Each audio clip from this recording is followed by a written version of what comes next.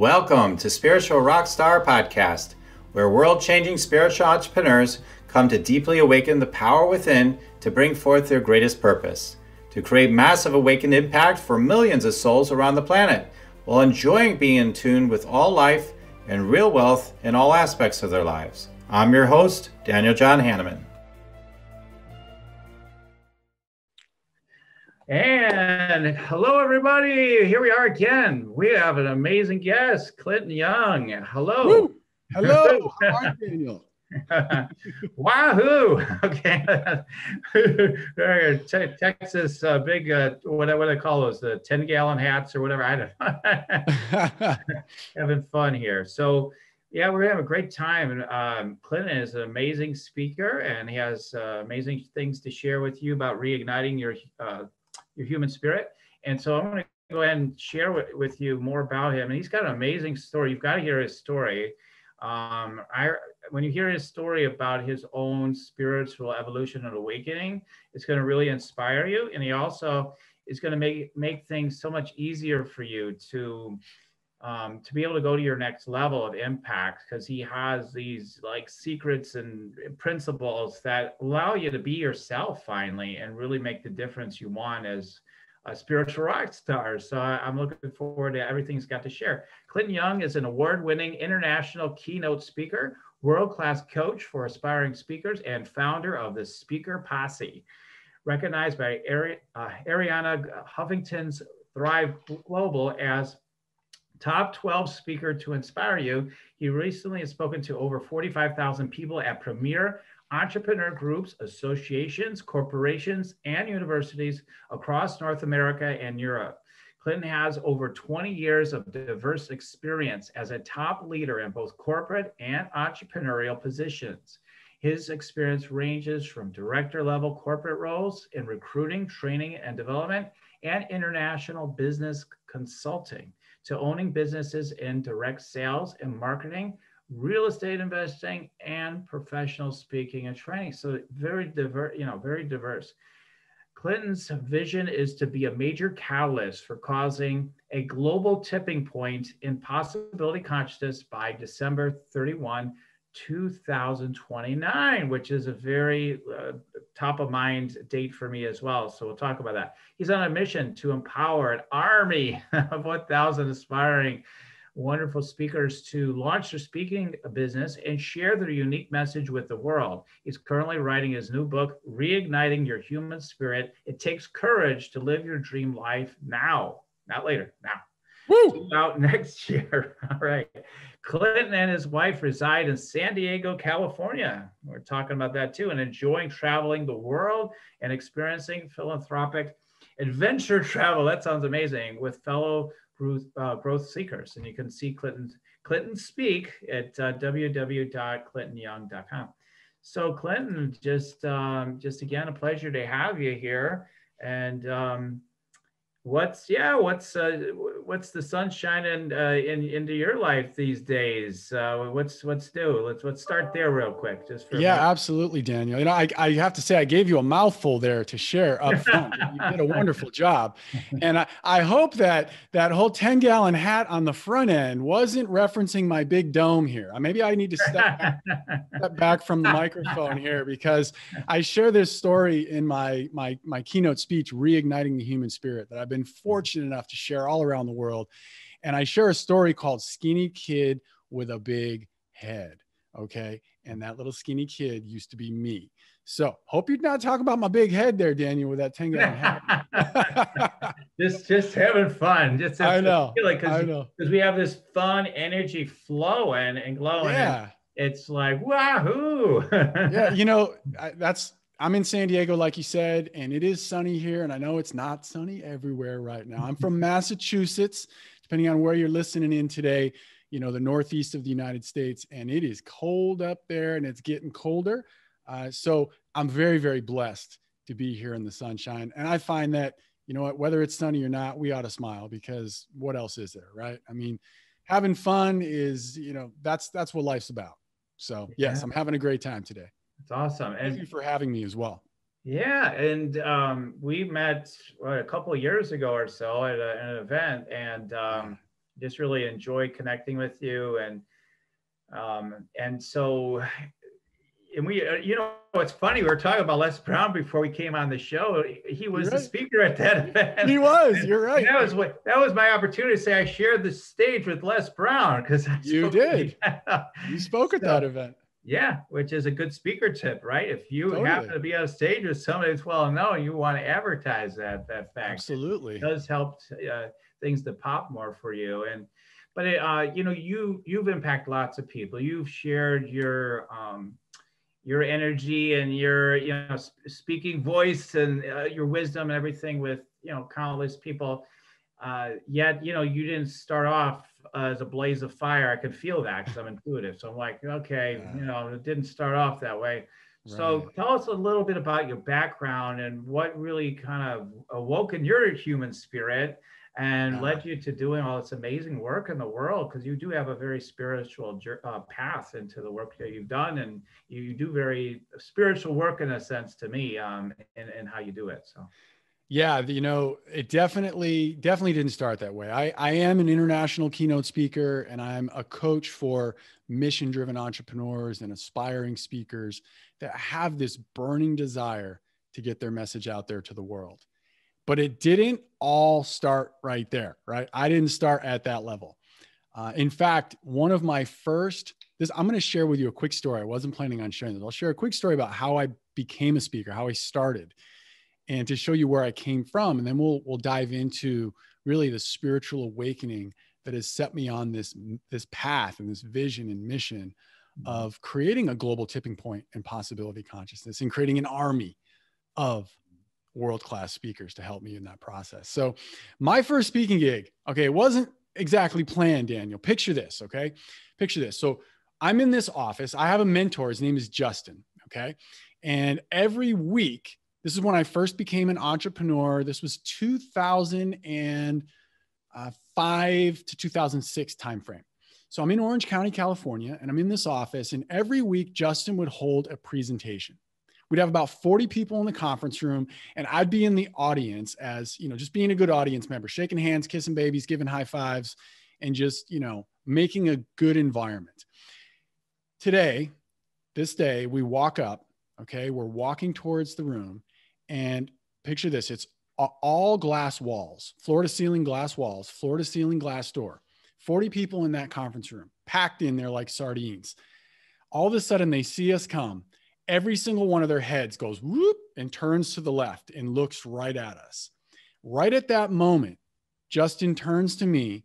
He flips me the clicker and he says, "You're on today, buddy."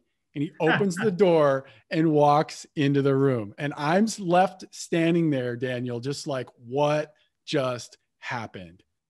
So that's the beginning of my speaking career. I step in the room and I am like quaking in my boots. My voice is quivering. I've got sweat running down my brow. My stomach's all tight, and I am fumbling my way through that presentation. It is a train wreck, Daniel, like train wreck.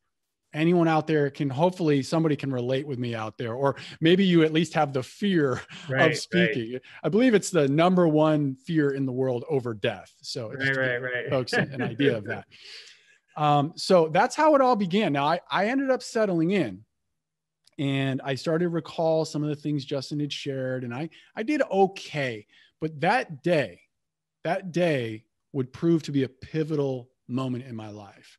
You see, Justin believed in me, and he saw something in me that I didn't yet see in myself. So if anyone out there listening or watching has something that they really, really, really, really want to be, to do, to have, and they don't quite believe it's possible, it's so vital to find people like yourself, Daniel, or other mentors that they can lean on and look to and help borrow the belief of you or of their other mentor in them until they can build up and develop enough confidence and courage to take on and own that belief for themselves. And that day with Justin in that room, when I'm quaking in my boots, I learned two things. The first thing I learned was growth is never easy, but it's always worth it, right? Growth is never easy, but it's always worth it. And I also learned, like I said, I needed to borrow the belief ingested in me.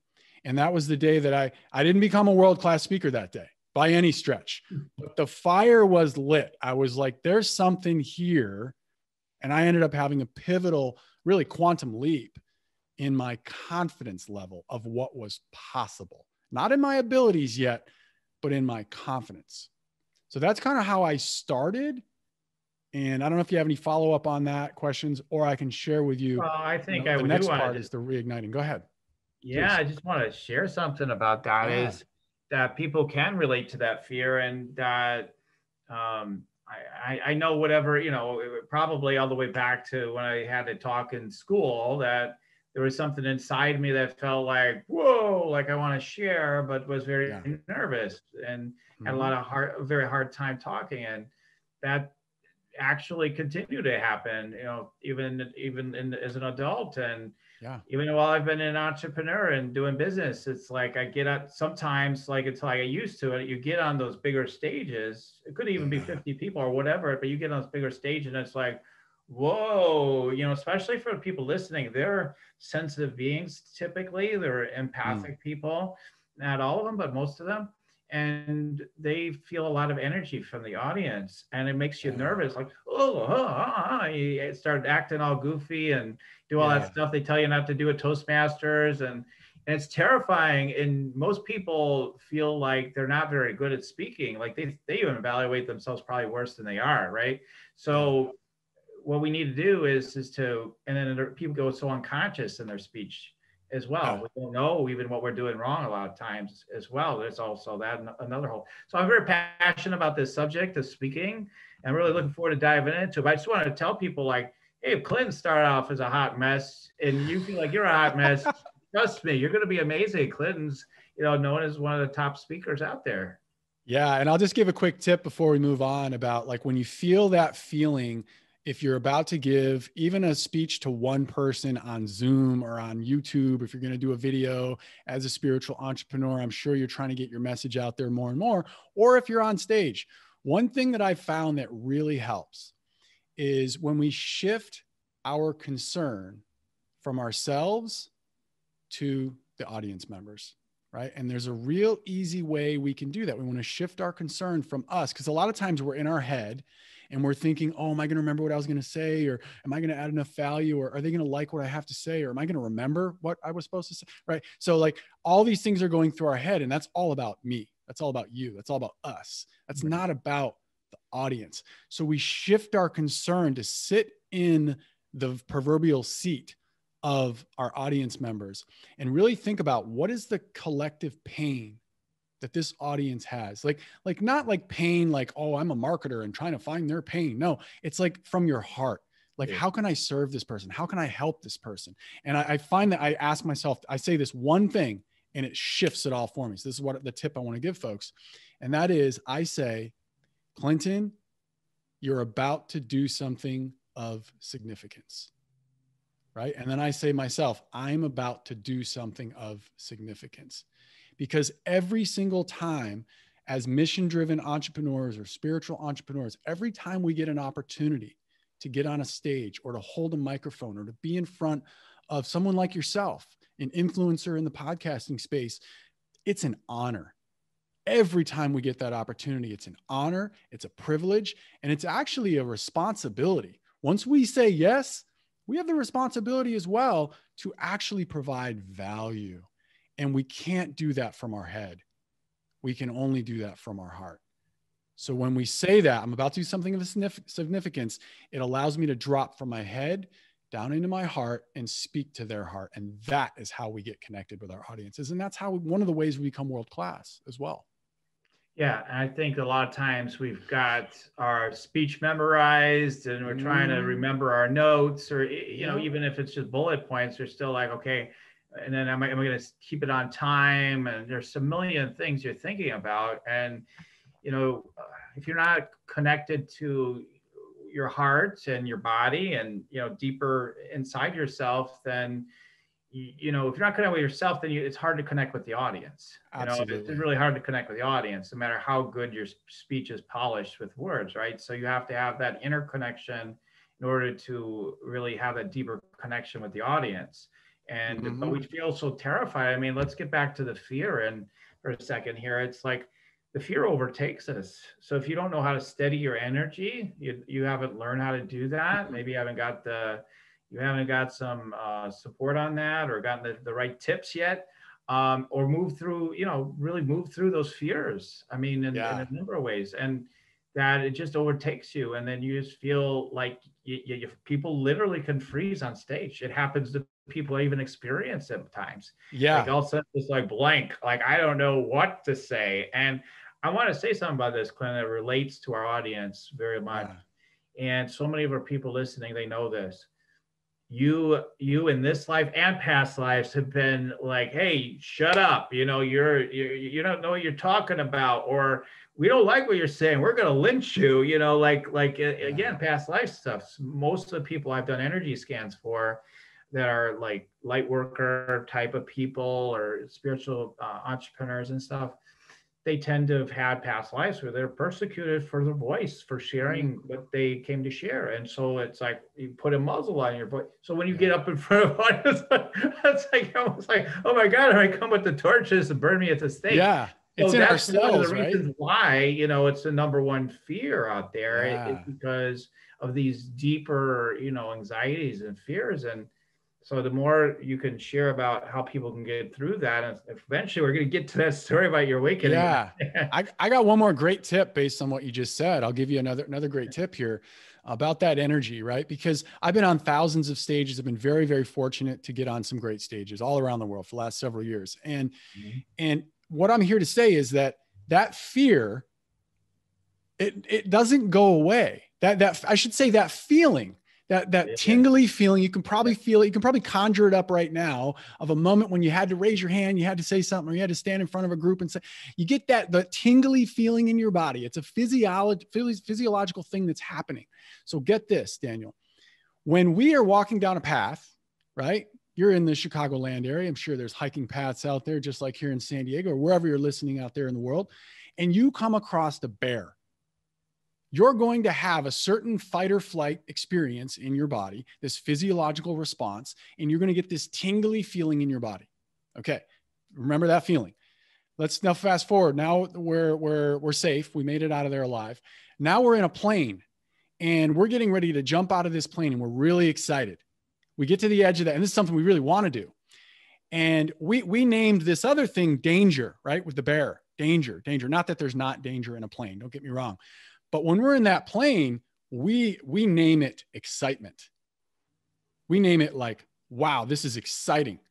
It's the same exact physiological response, the same exact, same exact psychology is going on, same exact neurons are firing, and all the chemicals are being pushed around in your body. The fight or flight response is happening. We just called it something else. We defined it as danger versus excitement. So when we become world-class speakers, all we need to do, part of becoming world-class, is we deepen our level of awareness. So when we deepen our level of awareness of what's actually happening in our bodies, we realize, wait a minute, this is just that tingly feeling again. I'm going to name this passion, excitement. And you define it something empowering instead of defining it as, oh my goodness, I am so scared.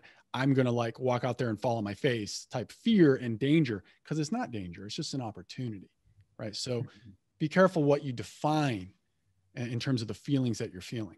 And one last thing on that is Maya Angelou says, and this speaks back to how we want to connect with the hearts of the audience, right? People don't remember what you say. So don't memorize your speech. Don't give a bunch of data and a bunch of facts. People don't remember what you say. People don't even remember what you do, but they always remember how you make them feel. That's what Maya Angelou says. One of my favorite quotes of all time. So that's why we tell more stories. We don't give a bunch of facts. I always say when I hear somebody's speech, I'm like, take 70% of those facts out. Some people in the audience do need facts, so leave some in, but tell more stories. Become a world-class storyteller, because that's how you connect to the hearts and open up the hearts and minds of your audience. You got to connect with them and make them feel good first. Right. I mean, you're right. That's exactly right. I remember when I was working at a job once many years ago, before I got into all this stuff, I was a counselor and all that, and Mm. they had that up. They'll always remember how you feel, how you made them feel. So I remember that being up, and that stuck with me. I'm like, I want to remember that. That's Yeah, important. That's a write her down or something to remember. it is. And yeah, the storytelling is so fascinating because I remember saying to you even before we came on, I'm like, I know you're going to tell great stories because that's what great speakers do. Yes. It's just inherent. Like every great speaker we know, for the most part, probably almost without exception, they all tell stories. They all Mhm. tell stories, and that's what people love. They love to hear the stories. And people don't, again, probably half the audience, or probably in my case, over half the audience doesn't like a Donald Trump. But one of the things that his audience does love about him is he does tell stories, and he Oh, can tell the okay. Yeah. same story. I don't listen to his speeches really, but like he could tell the same story again and again, just like any other great speaker. And every single time they will absolutely eat it up and love it. And it builds connection rather than Yeah. like, well, we heard that story. All right. And I know that's true for me as a speaker too. If I Yeah. keep telling my same stories to my same audience, they don't I don't think they get bored of it. I think they Yeah. continue to gain from it, like the repetition, right? Because of there's so Totally. much packed into a story. So I totally agree with that. I'm grateful that you're sharing that. It's so true. I mean, There, it's the power of storytelling. there's science behind it as well for our science folks out there who do like data. Cause I know some people listening, they do like data and they want to know. And by the way, I'm sort of I geek out on psychology. Okay. I have a bachelor's in psychology, a master's in organizational psychology, and I've been geeking out on neuroscience for like the last 15, 20 years. So I'm not the foremost expert out there, but I know more than the average person. Okay. That's just a little bit of credibility here when I share this science. But there's science behind storytelling. And I'll share this to close this part off. But, when you're telling a story, when you're telling facts, now, for those of you who can't see me, just visualize this for a moment, right? You have brain waves. Your brain waves are going up and down and up and down and up and down like a wave. And your audience, when you're telling facts, the audience brain waves are going at an opposite, they're not matched up with yours. They're at an opposite interval, going up and down, up and down, up and down. If you can visualize two different ones side by side, and they're at different paces, different heights, etc. As soon as you start telling stories, the audience's brainwaves sync up with your brainwaves. So from a science, and there's been science that proves this. So from a scientific explanation or reason, I don't know what it is, right? But when you tell stories, and you've done it, you've been on stages, I know a lot, and a lot of the listeners have as well, at least on a couple stages, if not a lot. You notice when as soon as you start telling a story, people lean in, don't they?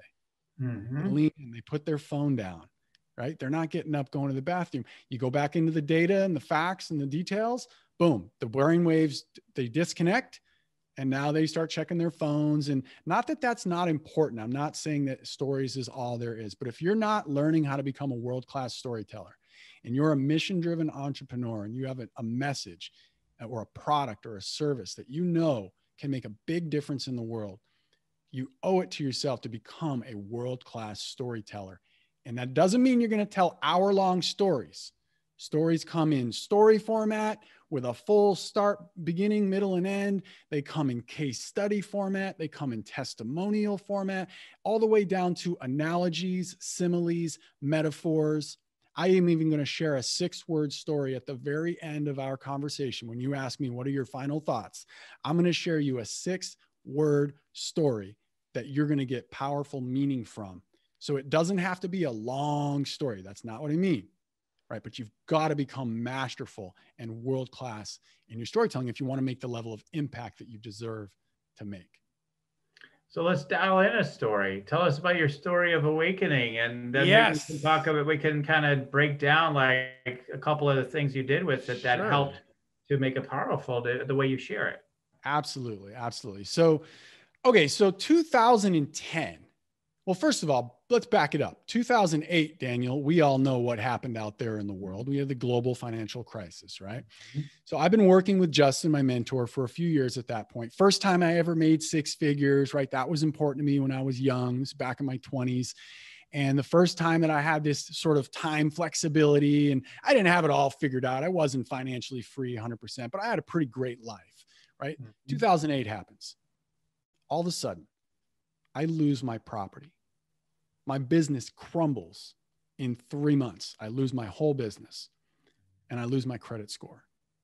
6 months after I get married, right? Welcome to the team, honey, right? We are still married, by the way, 12 years later, 13 years later, whatever. I think it's 12 years. And don't tell my wife, I didn't have the exact number there. So fast forward a year and a half from that. And I'm in this seminar. And I'm at the microphone, actually. So picture this, 200 people all around. I'm at the microphone. I'm certainly not leading the seminar, okay? I am shattered, Daniel. My confidence is shattered. I am lost, right? I'm sure some people listening can relate. And perhaps even right now with the pandemic going on, I'm sure a lot of people are in a similar potential situation with either their business or their job or whatnot. So this is where I was about 12 years ago. And exactly 10 years ago, I'm in this seminar and I am just like, I am totally fumbling at this mic and I don't know what to do. And the seminar leader, he looks right at me. His name is Chris. And he says, Clinton, you're dead inside. And it was just like, ugh, it was like a stake to the heart, right? But he was speaking right to my soul. Like he knew what was going on with me more than I knew. And it was that moment that I had this sort of spiritual awakening. And I realized, see, I had always been somebody who trusted my intuition, right? And I know everybody, most likely everybody listening to this knows what I'm talking about when I say intuition, but just in case to make sure we're on the same page, right? I would always, even as a kid, before I even knew what intuition was, I would always have a thought and have a feeling, more of a feeling than a thought, but I would have this sort of experience in my body and my soul and my mind that would be like, oh, go do that. And I had no idea why, but I would go do it and things would work out. And I didn't even have the level of consciousness to be able to notice that I had a feeling and then I went and did it and it worked out. I just look back at it now and that's what happened. And so another example, after I had a job in Boston for several years, I had this intuition to go and visit a friend in Singapore. And I ended up traveling all through Southeast Asia with her, and it lit a fire of passion for culture. And that's what ultimately brought me back to grad school to get my graduate degree. So I'd always been somebody that did that. And that's sort of my model for how the world worked, right? Before I even knew, before I was even conscious of it, that's just how my model of my world worked. And in that moment at the microphone, when he said, you're dead inside, I realized I failed my intuition. But really, I actually thought at that moment, my intuition failed me. You see, I had bought properties in 2005 and they were chomping on my arms and legs like an alligator. I'd bought these properties. And in that moment, I was like, wait a minute, did my intuition fail me? Did my intuition fail me? Maybe that's why I'm shattered. Maybe that's why I don't have confidence and I don't know what I want all of a sudden. And I'm sure people out there listening can maybe relate. Like maybe some people don't know what they want. Like they know they're bound for greatness. They want something more. They want to be something more and do something more and have more in their life, but they don't even know what it is. A lot of times people say, I'm confused, right? I run into this all the time. And I was there. That's how I can see it so quickly and so easily. And so I think that my intuition has failed me because it let me buy these properties. And about a week later, I'm off doing, I have these different habits that I do. I call them black sheep habits, because not a lot of people are willing to meditate in public, for example, right? Or visualize, or, probably some of the folks listening to this call or this podcast or video are willing to do that. But a lot of the general people out there aren't. So I'm practicing one of these, and I'm meditating, I'm taking walks in nature, and I'm contemplating and letting things bubble up. And that's what I'm doing in this moment. I'm taking a walk in nature, and all of a sudden it hits me, Daniel. I'm like, holy cow. My intuition didn't fail me. I failed my intuition. And that's when I was just cracked open. I literally was moved to tears that I failed my intuition. I remembered in that instant, in that walk in the woods, I remembered in that instant that my intuition was saying, Clinton, don't buy these properties. These guys are not the right people to be doing business with. It's not the right time. You haven't done the research. You're doing this for all the wrong reasons. And man, you would think that that would have just solved everything. And all of a sudden my intuition is restored and I'm back to living a great life. But no, that was the beginning of a 7-year journey. And there are still things 10 years later that I'm noticing and deepening my level of awareness around. But that was the beginning of me realizing that that light that I had in me, right? That sort of pilot light under the stove, if you will, under the gas stove. We all know there's these little pilot lights. Well, my light had gone out, or it was at very most, it was flickering. So I had to reignite my human spirit. A lot of people ask me, why is your speech called reigniting the human spirit? Why isn't it just igniting? And it's because of what I just said. My light had gone out. We're all born with a light. Little kids were running around like anything's possible because anything is possible. Everything is possible. And all of a sudden something happens. I talk about this a lot in my keynote speech, where we become, where our limiting beliefs stem from. Right? We have this little kid confidence as little kids, anything's possible. And then something happens. And then we, unfortunately, because our brain is still developing, we file it away in our unconscious, but we make it mean something that it doesn't actually mean. Kind of like when you approach the bear in the woods versus you're in the plane versus you're on stage, we might assign that feeling as danger, but really it's just excitement, right? As little kids, we assign something didn't go right. It might be a traumatic event, or it might be something very totally benign and a normal happenstance in life, but we make it mean I'm not good enough, or it's not fair, or the world's not safe, right? These are things, that's the very basic way to explain how our limiting beliefs are formed.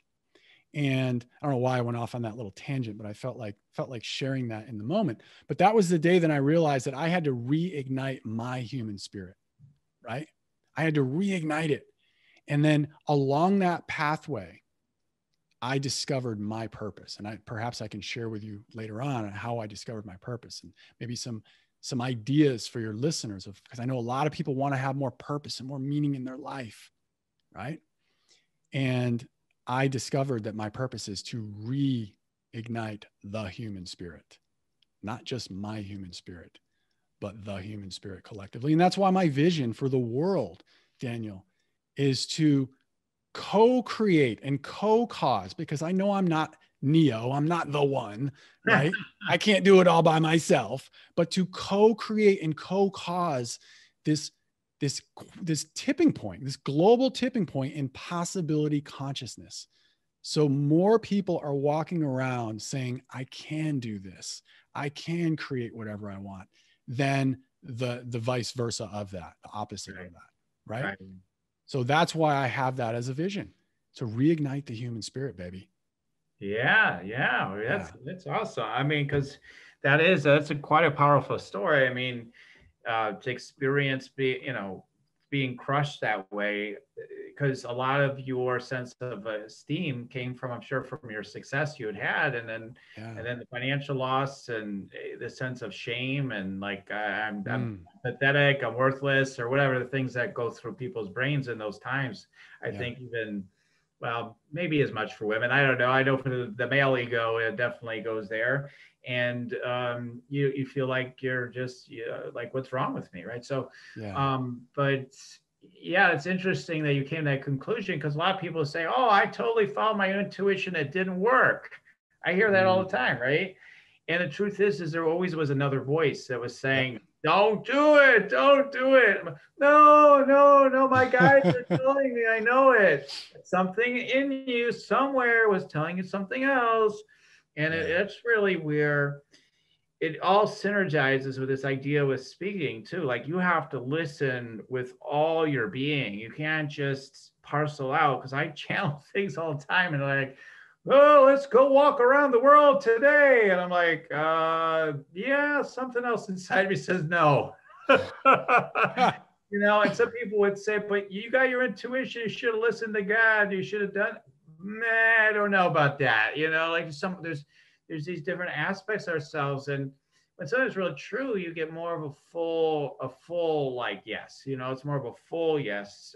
When something's really, especially with the bigger decisions, is there's more of a full yes. There might be fear. There might be like, I don't want to do it. Can I get around it? Yeah. But there's more of a full yes somewhere inside you. So it's one to say that's a whole other training in itself, right? But this ability to really be in tune with yourself also relates to being in tune with life and in tune with audiences and all kind of one thing. And I feel like, in your own way, through helping people speak, you're helping on so many levels because you're helping to awaken them through through the talking you do. In this case, if people do speaking training with you, they're they're attuning themselves in that way, and they're reigniting their spirit. The part of them says, no one will listen to me, or what, who am I, and all that stuff. You're helping them, some part of them knows better, right? So you're helping ignite that part of themselves so they can make the difference they've come here to make and do their purpose, whatever that is, and make that impact and be those world-class speakers, meaning that they're really coming from that attuned place within them, is how I hear it. And I like to say, when you say you feel it from a deeper place, your intuition, I like to say, follow the tingles. That's another writer downer that I love to say, follow the tingles, right? A lot of times we'll have an actual physical feeling when something's right. That's why when somebody says something, this is my belief, right? You decide if it's true or not. This is my belief that when somebody says something and we get those tingles or that feeling, there's usually some words that maybe encompass that. It's usually a feeling that this is right. Right. You might also have a feeling that's a little more odd or off-putting, and that's generally going to be, oh, this is wrong. And it's real simple. Did it feel good? It's probably right. Did it feel bad? It's probably the wrong thing. Right. To get really simplify this to the nth degree. And I say, follow the tingles, man. And don't let your fear. We've got to learn to be courageous and step into our fear. Because that's where the magic happens. I always say that too. The magic happens at the intersection between our faith knowing that anything's possible and our faith knowing that we want that thing. It would be a cruel joke of God or spirit or Allah or whatever you believe in. It would be a cruel joke by that higher power that you believe in for you to be able to have a vision of something and not actually have the potential to achieve it. It would be a cruel joke on humanity, right? So it's my belief that when you have that vision, it's already done. It's already possible. All you need to do is line up with it and step into your fear. And the magic happens between the knowingness that it's possible, right? And the unknowingness of how to do it. You don't need to know the how. The magic happens in between there, the knowingness, that faith that it's possible, and the unknowingness of how to actually do it. As soon as you step through that and you get in the middle of those two, boom, that's where the magic happens. Yeah, absolutely. Yeah, it's that stepping into it is a big one for a lot of people, for sure, just to move through that. And, every spiritual rock star, kind of soul that I know is walking that. And sometimes even when we're people in the eyes of the world, we've already been successful. Wow, you're doing such big things. You don't know what people are facing. They may be walking their dark night of the soul that day. That day, they may feel like, I can't go one more day. They're already worldwide known. They're already, done all these things. It's ongoing process. Is another thing I want to tell people. It's a way of it's a way of being. I almost want to say you have to keep walking that. Otherwise, you always hold yourself back. You always like, okay, let's reel it back in. Okay. And then what happens is things crumble anyway, you're afraid of losing things. Then things start, oh, wow, what happened? My business is going down now or whatever. It's like, if you don't continue to follow the tingles and actually get through the fear of actually following through on it, that just comes back to get you anyway. You can't get around it. And so really just being direct with it and just allowing yourself to move through it is the best thing. And that, again, is a great metaphor for speaking. You've got all this excitement, right? No, there isn't a bear about to get you. Just reinterpret like it is excitement. I've said that for years to people. It's excitement. anxiety and fear, that's just excitement, really. You're just calling it fear. You can do this. Just show up in that energy. Let that energy be the power that you're bringing into it then. And then when you do that, it's very impactful. It lights up a room, right? Yes. So and it's the same thing with everything else in our life. So I love these metaphors. That's great. That's great. One other thing that I'll share, a lot of people ask me, how do I find my purpose? Right. And I know a lot of people listening, maybe they're on their purpose, or maybe they're very purpose driven, but they haven't discovered their purpose yet. So I like to share this with your group. So many people ask me, how do I find my purpose? And I say something that kind of stops them in their tracks. I say, if you're looking for your purpose, stop. And I say, it will be waiting for you when you start doing the things that you love, right? It'll be waiting for you when you start doing the things that you love. What I mean by that is, as you start to do things that you're passionate about and that you have interest in, and even if it has nothing to do with your business, right? If we're talking to entrepreneurs, let's say, even if it has nothing to do with your business, do things that put you in what I call a state of flow, that state of ease, that state of you could do it all day long and time flies by and it feels good when you're doing it. And you even get the tingles probably when you're doing it at times. And you're in your highest and best use, if you will, to use a real estate term. I speak a lot to real estate audiences. But if you're in your highest and best use, if you will, you're adding the most value to anyone that you're interacting with, because you're having fun. You're in your flow, right? It's the path of least resistance. Not that it's easy, but there's a sense of ease and grace. Find opportunities to put yourself in that state, because as we do that, we are, to talk more about vibration, we're all vibrational beings, right? We elevate our own vibration whenever we're doing that. And when we're doing that, we're now more receptive. We can see more clearly and we're more connected to our source, and opportunities for communication with your source are going to happen. Your intuition is going to speak to you, and you'll have opportunities, you'll have people, things will be revealed to you in that process. So that's why I say, if you're looking for your purpose, stop. It'll be revealed to you when you start doing the things that you love. And also, I feel, it's my belief that we all actually have the same purpose, right? It's my belief, right? It's that we all have the same purpose. Now, you might have a different wrapper on your purpose. You might have a different color of your purpose. You might have a different shade or accent to your purpose. But ultimately, I feel that our purpose is to be in service to others inside of our greatest gift, right? I feel that our collective purpose is to be in service to other people inside of our greatest gift. What do I mean by that? I mean, do the things that bring us joy, that bring us life, right? When we're able to do those things and our purpose is revealed to us along the way, that is our purpose. To be at that high vibration, doing things that we're great at, that have, there's ease and grace and there's flow, and find ways to provide value to other people while you're in that state. Mm-hmm. You know, that warm, tingly feeling you feel? What I said, follow the tingles, right? You might also feel it when you're listening to a piece of music that you're moved by, right? Or a movie that moves you to tears, that warm, tingly feeling. You can kind of feel that feeling right now, right? You feel what I'm talking about, or you at least can gauge what I'm talking about. I believe that feeling is why we're all alive. Right? I feel that as spiritual beings living this very human experience, I feel it's our right and it's our gift to experience that warm, tingly feeling and to find ways to give that feeling away, to give that feeling to other people. Now, I know that might be a little extreme, but that's my belief. And I feel like it all ties together with being in service to others inside of our greatest gift.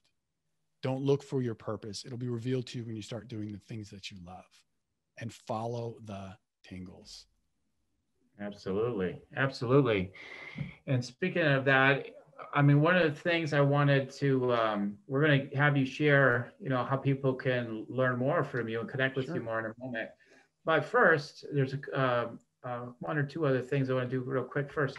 So Yeah. I just wanted to say that if people are following how you're sharing things, one of the things you're doing is you're sharing stories, but you keep saying, you know that feeling, and you keep having people feel something, right? So Yeah. she's know that feeling, and then you'll come back and then you'll weave back like, oh, you remember when I talked about the bear and the airplane? And again, they're like, oh, I do remember that. And it's like they come back to that and they keep anchoring all these things. And it's like building this connection with this whole thing that you're laying out. And then they're being more connected with the whole message and the energy, and then with you, as well. Yeah. So all of that is all part of the master skills of speaking. They're actually pretty simple, but and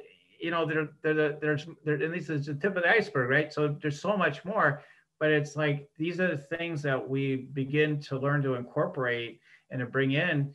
And Clinton has not prefabbed this today. You're just kind of following the flow, and yet these different things, and you're employing them. So Yeah. just to give you a credit for the great job you're doing, and then to a little bit of a teaching moment or an awareness moment. Some people already know some of these things, but like just helping people realize, oh, these are the things that Clinton's doing, and wow, those are pretty powerful. Yeah, I love what you just illustrated perfectly what world class, how you get to world class.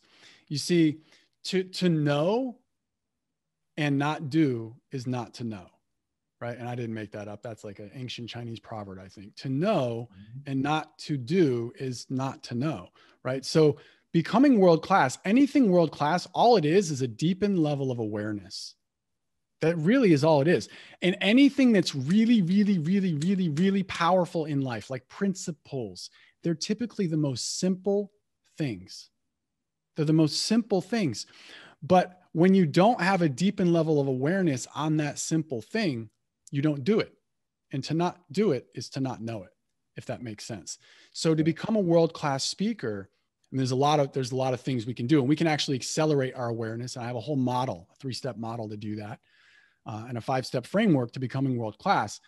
But that's not that's outside of the scope of today's teaching. But ultimately, I love how you illustrated that it is simple, but those callbacks and that weaving in, that's all how you become, that's all world-class.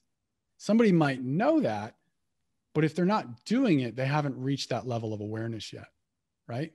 So I invite everybody to, one of the first things I always say to my speaking clients is, you got to speak, baby. When you speak, business happens. When you speak, another writer downer, when you speak, business happens. Whether that means you get paid, or whether that means you build a relationship, or whether that means you provide value, or you create more of a positioning for your expertise, when you speak, business happens. And B, that's the number one way in my 3-step accelerated awareness model to actually deepen your awareness. You have to speak. You got to get repetitions. It's just like a gymnast or someone in karate. You don't just watch a book or watch a movie or read a book or watch a video or listen to one speaker and you become world class. You got to get in the gym and do the repetitions. And every time you do the repetitions, you see more clearly and have a deeper level of awareness.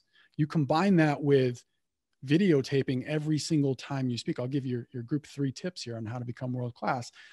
Again, simple, but if you're not doing it, you don't know it, right? Number 2 is videotape every single time you're on camera, every single time you're in front of a crowd, I should say. Whether that's live, whether that's on YouTube, literally watch your YouTube video or video record yourself doing a podcast or doing a Zoom video and watch the game tape. Do you think any world-class athlete, NFL football player, world football, right? Soccer all around the world. Do you think that they don't watch film? Every single game they watch film and they slow it down and they pause and they rewind. You watch the game tape. If you want to become world-class, you got to watch the game tape. And then the third thing is you've got to have a mentor.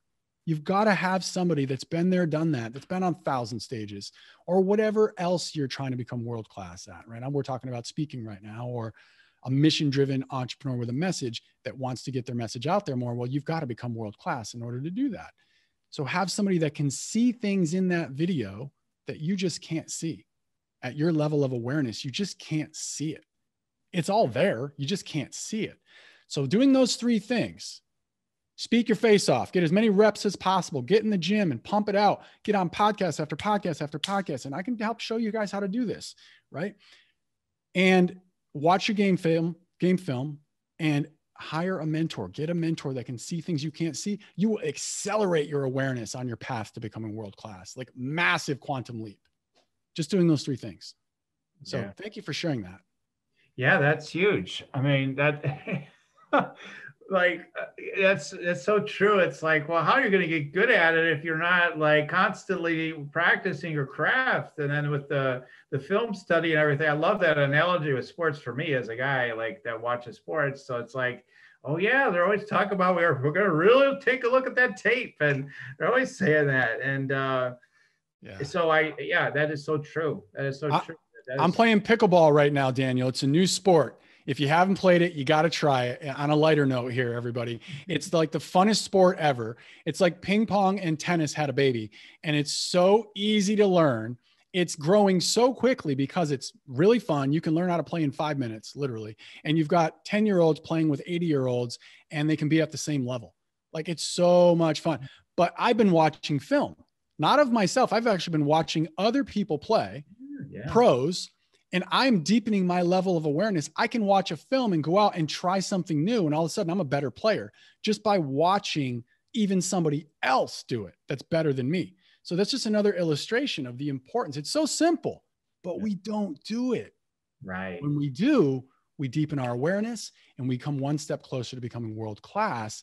And that's the only way we're able to make the level of impact as spiritual rock stars that we were born to make, is by becoming world-class. That's my belief. And I'm sticking to it, Daniel. I mean, when I've actually prepared to the max for my talks, that's when you have people jump up towards the stage and say all kinds of things. And one case, they're like, can I have your notes? Can I actually like take that home with me? Like, like that's how good it can get. And even better than that, but I'll save that for another time. Clinton. So people, we have to talk. Yeah, absolutely. How people get on a pickleball. No, that is so amazing because I've been hearing about it. It keeps coming to me. Pickleball. I just saw a pickleball court, I think, the last time I played tennis. And so, but yeah, that's interesting phenomena going on right now. And so fun. So there's have fun. Yeah, I think fun is so important. And to have fun on this journey of learning and exploring and deepening with your ability to be world-class with speaking. And don't let the fearless excitement, remember, the fearless excitement. And don't give me this, I can't do it, you guys are different, or other people are different. No, it's all a bunch of nonsense. Some of the best speakers were like total nervous wrecks like Clinton, they just had no ability, it seemed at first at all for it almost. So they had a lot of issues. So take advantage of what Clinton has to offer. I know you wanted to share some principles or a gift with them or something. Yeah, absolutely. First of all, if anybody wants to stay connected with me, you can find my main website just at clintonyoung.com. And I'm sure Daniel will probably put that in the show notes. Mm-hmm. That's just my primary website where you can see me speak and get connected. And then also I have a gift I want to give everybody. Now, I know not everybody on this call wants to be the next Les Brown. And to be honest with you, the people that I work with, about 90% of them also don't want to be the next Brown. Some people do. They want to, and if you don't know Les Brown, he's one of the top motivational speakers on the planet in history. But a lot of them are just mission-driven entrepreneurs and potentially spiritual rock stars that have a product or a service. Maybe you're a coach, maybe you're a consultant or an author, or maybe you're a speaker, right? And you have this burning desire to share this message with the world. I want to give you a gift that can help you move towards becoming world-class. And I have, over the last several years, distilled down from thousands of hours on stages myself, from hiring some of the top speakers on the planet to be my coaches and my mentors, spending thousands and thousands and thousands, over $250,000 on my education, not even including academic education. I'm just talking about personal development in the last 10, 15 years. and from coaching other speakers and mission-driven entrepreneurs how to become world-class. Through those three things, I've distilled down these top 7 principles, not tips, principles. Very, very different. Principles can be overlaid across anything, whether you're doing a YouTube video or a podcast or speaking to 1,000 people on stage or one person face to face. These principles will allow you to move towards becoming more effective. What I mean by world-class, just so we're on the same page, I shared this with Daniel before we got started. I want to make sure you know what I mean. I don't mean necessarily, speaking all around the world and getting paid $10,000 per speech. I can definitely help you move in that direction if that's of interest. But what I'm talking about is, how do you identify that invisible barrier that stands between you and your audience, that stops you from being connected? How do we identify that and dissolve that so that we are truly connected with our audience and we create what's called an optimal learning environment for our audience to actually receive our message from our heart, our authentic, our vulnerable message? Okay. That's what I mean by world class. And these 7 principles will help you move towards becoming that type of communicator. So hopefully that's enough of a setup to get people excited about it.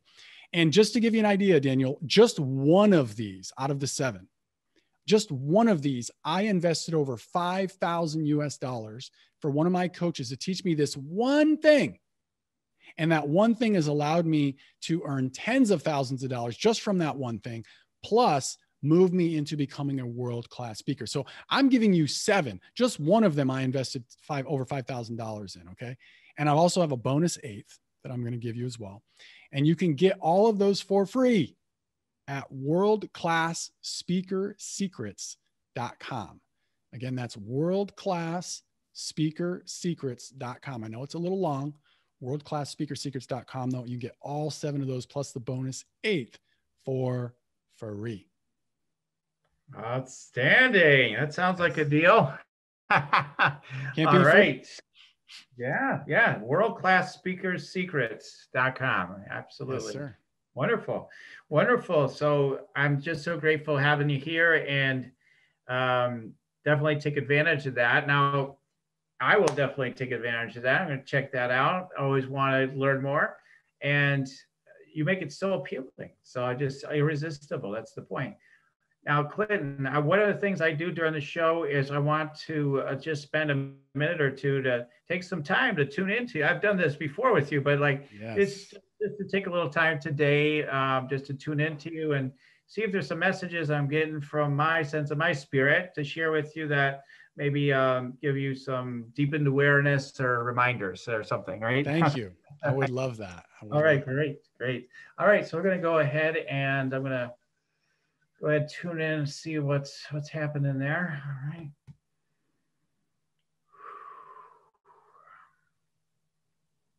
Do you have some kind of a Qigong practice or anything like that? Or I have done Qigong and I love it, but I don't do it regularly. Okay. My sense is they want you to get back into that. There's okay. That connection that you build with Qigong that they're wanting you to get back into. I've told you this before, but you've got a lot of magic, you got a lot of wizardry in you. And, that Qigong practice helps you get in that connected flow with energy, and it will help you just even be that much better, with energetic mastery, right? So energetic mastery, taking that deeper and deeper, because that I feel is part of your growth cycle, is going deeper into that sort of mastery. Let me see what else is coming up.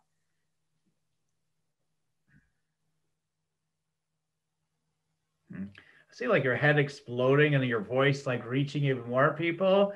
So that would represent to me there are some, again, this is great because we want to share this with everybody. It doesn't matter where you are, it's still stuff to work through. So there's a sense of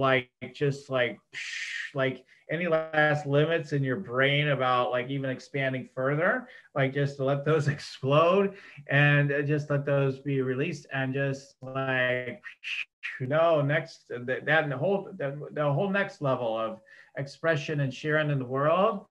And that my feeling is that it is as big as you've visioned before. And in some respects, maybe it's even it's bigger than what you've been able to land with and totally buy into yet, is the feeling I get around it. So that's the next thing. Yeah. I'm taking notes. Yeah, see if I get another one today for you real quick. Just they're showing me your heart. They're just saying that you have a lot of ability to be centered in your heart, to be that enlightened presence and that enlightened heart, like really developing that even more, because that's like part of your master path in life is to deepen in that heart space and to share the love. And they give me sort of the picture of Jesus comes to the mind, but like, so, I don't know if that directly connects to you, but like, it just comes to me that way. It's this feeling of like that enlightened heart and that again, I keep getting like, there's a deeper transmission that you're bringing, even than maybe what you're aware of is as much as you are already aware of. So if that makes sense. Yeah.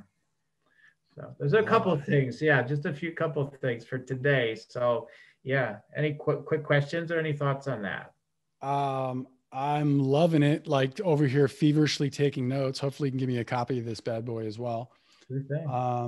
Love it, love it, love it. I resonated with every single thing you said. I do feel like my vision can be much larger than I think it even is. Although creating a global tipping point in possibility consciousness is pretty big. I think what I'm getting from it is I need to continue to believe that that's possible. Yes. Right. Yes. And I do, but even me, like sometimes we teach what we need to learn the most, right? I teach reigniting your human spirit and unlocking your full potential. And part of the reason why I do that is because I'm so committed and so passionate about unlocking my own full potential and reigniting my own human spirit. And I'm so committed to helping other people do that as well. So I need to continue to believe that I'm on the right path and know and trust and operate in faith and continue to take action. And everything I just taught, I just need to continue to do that and let it unfold. Yes, that's all part of it. Absolutely. Absolutely. Love it. So everybody, if you want to check me out, you can go to yoursacredpurpose.com, and there's currently there's still an opportunity. I keep saying I'm probably going to change it soon. But there's an application there to meet with me to get an energy scan consultation for 30 minutes. And then there's also the opportunity to get a free meditate, make money gift meditation, which again, I've shared here so many times, really does work. It helps you line up and get those downloads every day to help you to make more money. So all right. So as we close, do you want to go ahead and share that amazing 6-word story? How can you tell a story in 6 words? Clinton, I'm dying to know. I gotta know. Well, y'all listen to what we just talked about for the last 45 to an hour or so, and it can all be summed up in 6 words. And these 6 words are really, I believe, what I stand for, right? And it's a message that if you just write these 6 words down, I have these on my bathroom mirror. And it encompasses a lot of what we talked about today and even more that we didn't get a chance to talk to today. And that is, think big, say yes, and take action. Think big, say yes, and take action. And that's what I have to say. My name's Clinton Young, and it's been an absolute honor and pleasure to be here and share time with you, Daniel, and with all of your listeners. Thank you so much for having me. Yeah. Thank you. Wonderful. Yeah, really a great pleasure. And everybody was so grateful for you listening in. You just keep on listening. Man, we got more amazing guests coming as well. And we're just so grateful for you. So you keep on, like I always say, keep on tuning in. We'll keep on rocking it here at Spiritual Rockstar Podcast. Till next time, everyone. Woohoo. You're listening to Spiritual Rockstar Podcast. Stay tuned for our next upcoming new episodes each Wednesday and Saturday. Please be sure to subscribe, rate, and review to help us to serve you best. As a reminder, you can get your free Meditate and Make Money meditation at www.yoursacredpurpose.com to rock your sacred purpose. Goodbye for now, everybody.